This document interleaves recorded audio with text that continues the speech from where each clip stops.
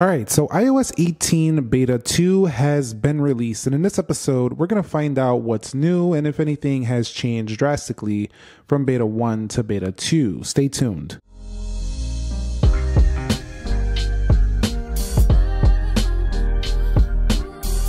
So what is up, guys? Nick here, helping you to master your technology, and welcome to the developer beta 2 of iOS 18. You can see right here it comes in at 1.44 gigabytes, and of course there's not many notes. This is a developer beta, so Apple is rolling out features slowly. It doesn't have a whole list of those notes. It is something to note here, a lot smaller than beta 1. If you're coming from iOS 17 though, this could potentially be a pretty sizable download. But if you're already on beta 1, it's a 1.44 gigabyte download for the iPhone 15 Pro.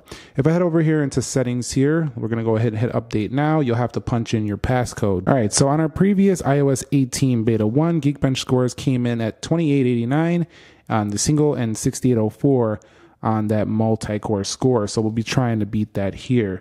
This download shouldn't take too long depending on how fast your internet is, but I'm going to come back here in a second when this is done fully downloading. It's about 1:08 p.m. We'll see how long it takes to download. All right, so we're now in beta 2, and what do you know? It looks pretty much the same, but are you spotting one difference I'm already seeing? We have beta 1 on the left, that icon for the App Store. Definitely fix that one up for dark mode. As you can see right there, it's on the light mode. Now we'll take a look at the widgets a little bit later, but let's go ahead and confirm the build number here. All right, so if we go here to the build number, you'll see 22A5297F. That is the build number of this one, so you know this is beta 2. So the first new update is the one they showed at WWDC. You can find this on the Apple Newsroom website.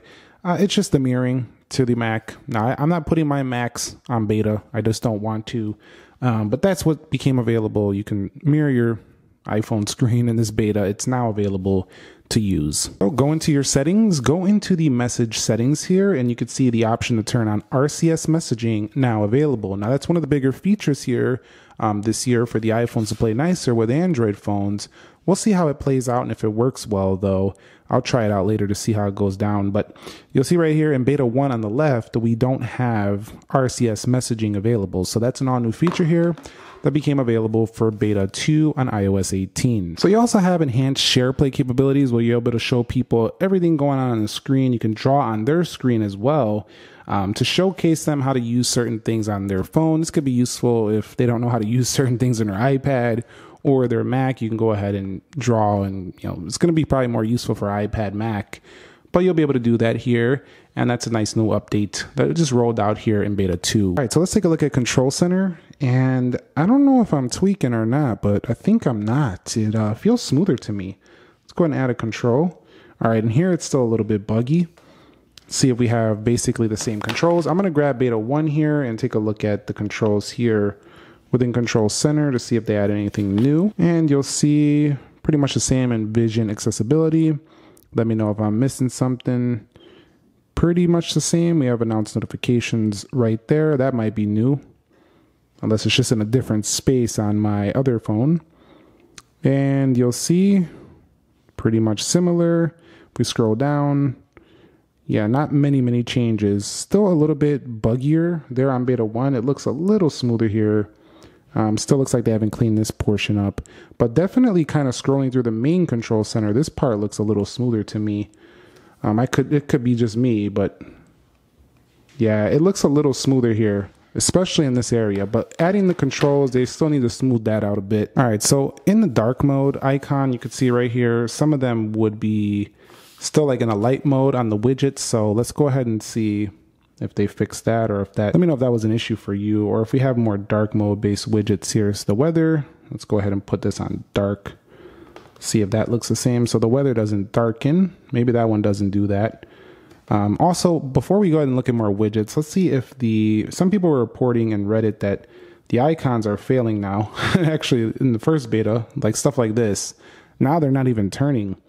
So you can actually introduce new bugs to the beta as you go along. So now we have an issue right there. So that looks a little bit off. So we don't usually want to see things get a little more buggy, but it looks like there it did. Now going to large icons, looks like it got slower here to transition. So yeah, there still needs to be work done there. Yeah, so there still needs to be work done there for sure. Let me go ahead and just put this back on automatic. Let me get that off the tint because I'm not a fan of that color.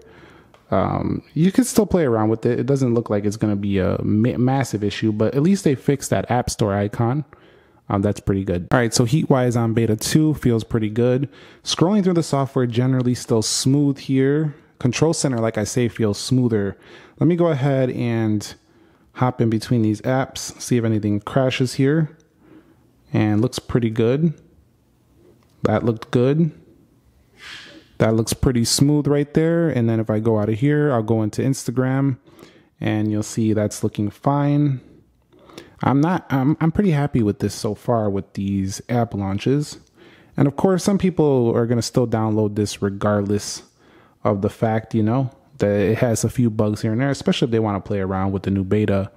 But it's looking good here still for the iPhone 15 Pro series for sure. So some people were seeming to have a screen time bug, including me. It's averaging a ridiculous 16 hours. That's not true. So it's not properly tracking screen time here for me. I'll have to check back. This is another one. I definitely was not on this phone for 9 hours today. That's also off. So the screen time, it's buggy right now.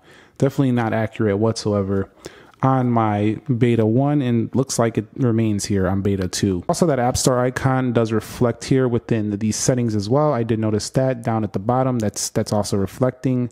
When I go into the app settings, these were turning white a little bit when I went through here. That was a little buggy. Now it seems to be a little bit better loaded. Are they adding new wallpapers? Probably not. And they seeming to load pretty slow. Yeah, wallpapers are still the same. I think this is what it's going to be all the way through. Apple doesn't really add an incredible amount of wallpapers, although I'm happy they did at least leave my official 14 or 15 Pro wallpaper there, which is good because I complained about this before, how they would remove the stock wallpaper that came with your iPhone. At least they're leaving that there. But generally speaking, this iOS beta 2 just seems like it added a couple of features. It doesn't really seem too different. It does seem to perform a little bit better, but now I'm starting to heat up a little bit on this phone.